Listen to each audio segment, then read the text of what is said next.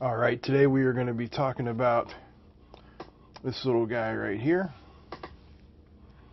Let's see if we can actually focus enough to let you read what it says.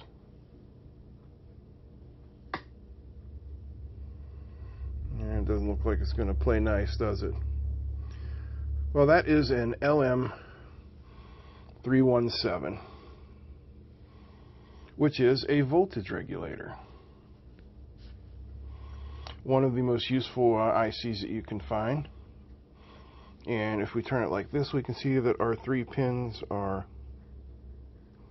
input, output, and adjust. And the way this works is that whatever voltage you apply here,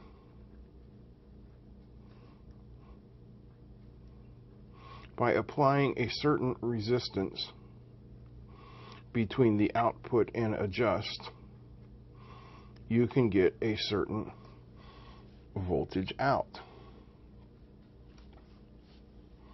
Let me give you a quick sketch of how this would work.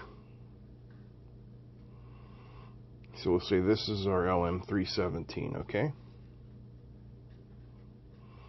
This is our voltage in.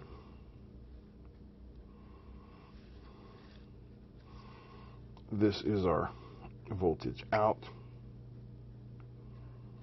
And this is our adjustment pin.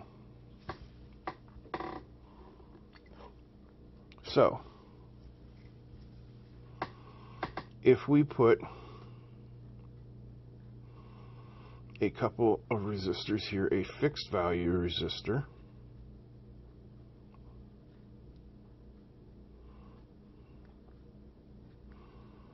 and an adjustable resistor here tied to ground, and right where they come together we will form a voltage divider,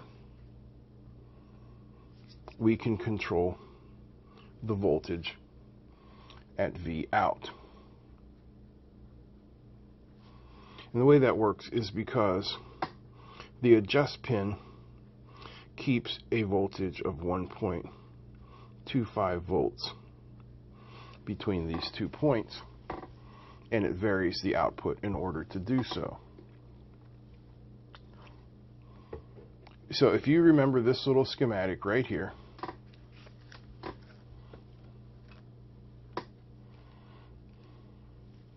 let me zoom out a little, folks.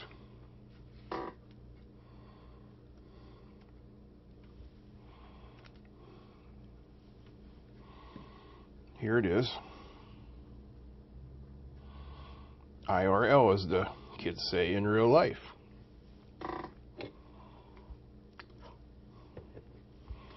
So,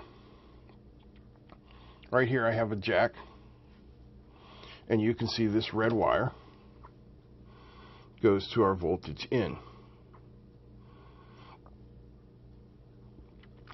And the blue wire is our voltage out, which is tied to the center pin of this 5K pot. We then have a resistor, this one has 240 ohm, going over to this point, which creates the voltage divider to pin 2, or the adjustment pin of the lm317. So let me bring in the meter.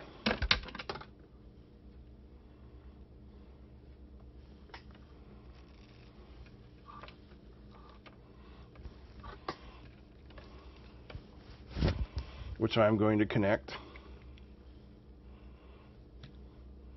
to this pin here, connected to the output.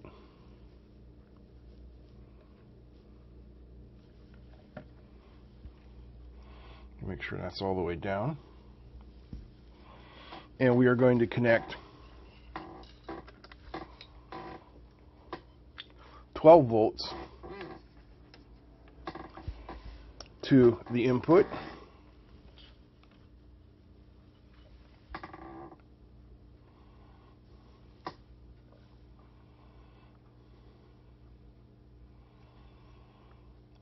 Something is not working. There we go.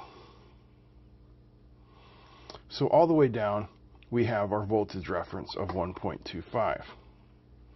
And as I turn this up,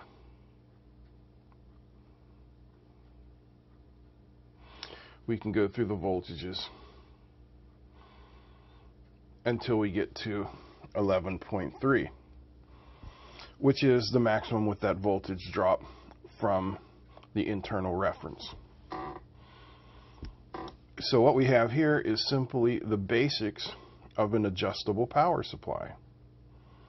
Now there are a couple things that we would want to add to this, including an input bypass capacitor of about 0.1 microfarad, an output capacitor like a tantalum to limit spikes, things like that. But this is the basics of creating an adjustable power supply. And we're going to use this circuit here, and then we're going to duplicate it with another 317 to control current to create a simple desktop bench power supply. And these 317s are relatively cheap. You know, the parts we have here are less than $3.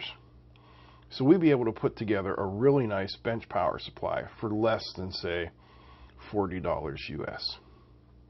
If you're interested in seeing more, give me a thumbs up, share this, and please subscribe, because in part 2 we'll be adding the second part of the circuit, the lm317 current regulation. See you next time.